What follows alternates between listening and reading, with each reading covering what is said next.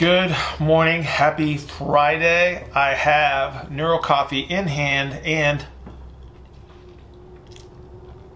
it is perfect. Wow, Dr. Mike, well done.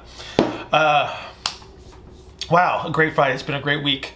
The clinic was busy this week, so a lot of fun there, and then got a lot done, talked to a lot of good people. So I'm having a blast. I'm taking this opportunity with the weird schedules and stuff to actually stay in touch with a lot of good people, a lot of smart people too. So I'm having fun. Today's Q&A is a little bit different. So I'm going to start here. We're going to do a little intro thingy that I'm doing right now. And I need a better representative model, so I got to run over the purple room and shoot the rest of this. The thing that we're going to talk about today is respecting the initial conditions of how someone presents in regards to table tests, because I had a bunch of questions that came through in regards to interpretation of table test. We had a thing that happened in the intensive group. That was a question came up where we had a symmetrical measure that was not symmetrical, and so we're going to talk about that today, which is actually kind of a cool thing to understand, because I think a lot of people misinterpret some tests when they see equivalent measures on both sides of the body. They're making an assumption that the same thing is happening, and it's not. So with that in mind, I'm going to cut away. We're going to go to the purple room. Have a great Friday. I will see you guys later. There'll be some stuff coming up. The podcast will be up this weekend, things like that. Instagram will be busy as usual. And then please send questions to askbillhartman@gmail.com, askbillhartman@gmail.com, or post them up on Instagram. I will see you guys at the purple room in just a sec.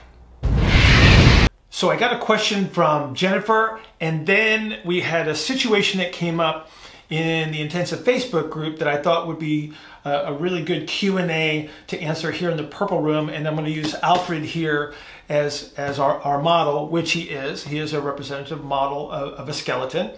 And one of the assumptions I think that confounds people, especially when they're doing table tests and we have the constraint of the table, is not getting an idea of what this initial representation is. Some people, and I think this is one of those situations where when you first come out of physical therapy school or however you've been educated, is that we're taught this dead guy anatomical position, and the assumption is that when you lay on the table, that's the position I'm actually starting in, and it's not even close to that representation. I'm going to use Alfred sort of to demonstrate this. And so one of the things that I want you to recognize is that, yes, the table provides us constraint to measure against, but as someone is laying on the table, we cannot make the assumption that they're in some magical position where everything is even and we have this equal starting point. So I can do something as simple as turning Alfred's head, and if you look down at his feet or at his legs, I'm actually changing his leg length just by turning his head. And obviously you can see that I moved the thorax and the shoulders a whole lot more because they're a little bit closer to the head, but I'm even manipulating his leg length and foot position just by changing the orientation of his head. So right away, just consider the fact that if I have a patient or a client laying on the table and I'm making the assumption that this is somehow even, if they have their head turned slightly just to one side, I've immediately changed the starting conditions for all of my tests.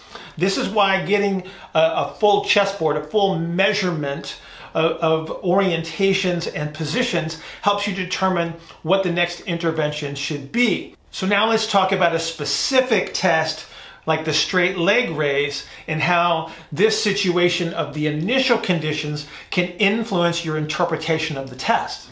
So if I measure a straight leg raise test, and let's just say that Alfred has about 70, 80 degrees here, and I raise this leg and I get 70 to 80 degrees here. If my assumption is that he's somehow magically laying on the table in this perfectly even dead guy anatomical position, I would have to say that, well, both hips are showing me the exact same measure, so my assumption is that orientations, positions, muscle activity is equal on both sides. However, I can't make that assumption because I can't rely on that one singular test, one as a representation of position. So all I would have to do is tilt his pelvis on an oblique axis, and I've changed the initial conditions. So I've reoriented both of the acetabulum, both of the hip sockets have changed position. Now when I raise up this leg to 70 degrees, I have a totally different orientation of the hip than I have on this side to get the 70 to 80 degrees. So if this hip is already beginning in a more flexed position because the orientation of the pelvis started him in hip flexion, if they end in the same place, I actually have more hip flexion on this side than I had on this side. So if I make the assumption that both sides are equal, my intervention may fail simply because my interpretation was wrong to begin with. So I have to take into consideration these initial conditions. How do you do this? Well, that's why we measure all the other movements, and then we create a three-dimensional or four-dimensional picture in our head as to what the orientation of the body is in space. Then we can be a little bit more secure in our decision making in regard to the interventions that we'll choose, because we've narrowed the probabilities of what's actually going on.